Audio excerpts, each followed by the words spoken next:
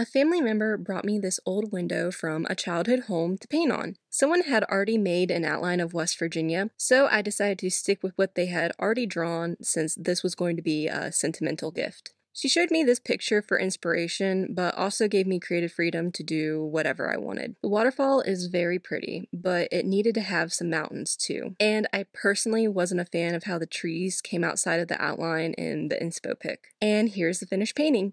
I hope she likes it.